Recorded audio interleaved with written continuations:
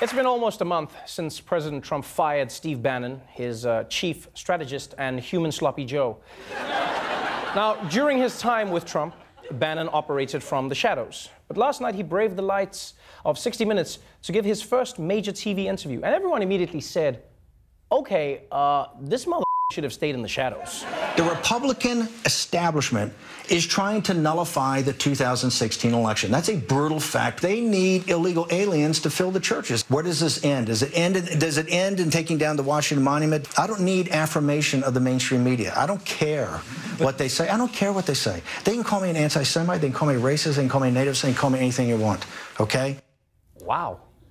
It's like Donald Trump took a dump while he was tweeting and then wished for that dump to be a real boy. I will name it Steve. Now, last night's Bannon interview wasn't particularly eye-opening. I mean, mostly, he just willingly confirmed that he is who we thought he was, a radical nationalist who believes that Donald Trump will be instrumental in tearing down the establishment. But one moment really showed how all in he is on Trump. The campaign's biggest crisis was an October surprise when a 2005 video surfaced of Mr. Trump using vulgar language to describe his encounters with women. He made those remarks on a bus to TV host Billy Bush. A Billy Bush Saturday, to me, is a litmus test. It's a litmus test. When you side with a man, you side with him, okay? The good and the bad. You can criticize him behind, but when you side with him, you have to side with him. Man, that's loyalty. Even after Trump fired Bannon, he's still gonna fight for him from outside the White House. If Donald Trump ever kills someone, Bannon will be the guy driving the white supremacist Bronco. Oh, and also, I don't know if you noticed this, but Bannon has a very interesting way of rebranding the infamous Donald Trump pussy-grabbing scandal. Billy Bush Saturday, to me, is a litmus test. Christie, because of Billy Bush weekend, was not looked at for a cabinet position. Well, you took names on Billy Bush Sunday, didn't you? I did. I got him. He wasn't there for you on Billy Bush weekend, so therefore he doesn't get a cabinet position. And that's what Billy Bush weekend showed me. Billy Bush weekend? Poor Billy Bush. Somewhere he must have been watching that interview like, come on, man. Billy Bush, I was just on the bus. Like, you can't name something after someone who happened to be there. That's like rebranding the JFK assassination motorcade driver's bad day. You could describe it that way, but that's not why it's famous. Now, if there's one issue Bannon is known for as well, it's his opposition to immigration. And on that front, he did not budge an inch.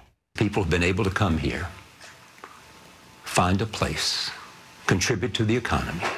That's what immigration has been in America. You could be more dead wrong. America was built on her citizens. We're all immigrants. America was built on her... Except the Native Americans who are here. Don't give me... This is the thing of the leftists. Right. Charlie, that's beneath you. Right. America's built on our citizens.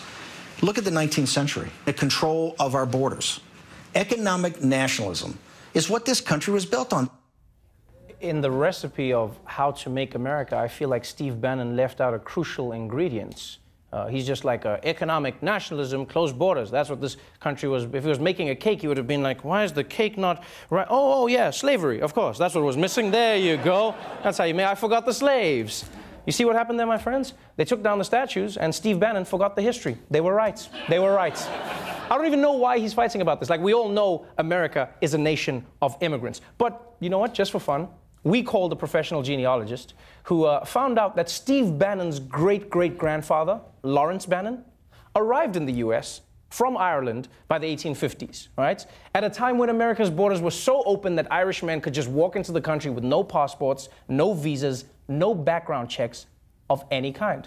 So in many ways, Steve Bannon's great-grandfather was a dreamer. Yeah, and his great-grandson is a nightmare. Anyway, Bannon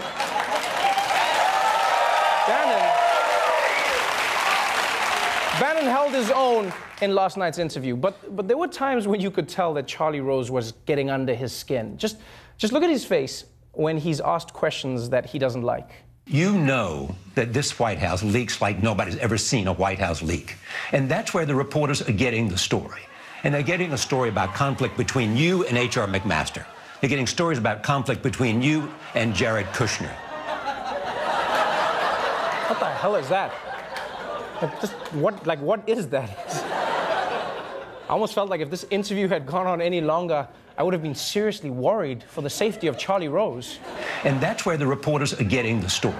And they're getting a story about conflict between you and H.R. McMaster. They're getting all these stories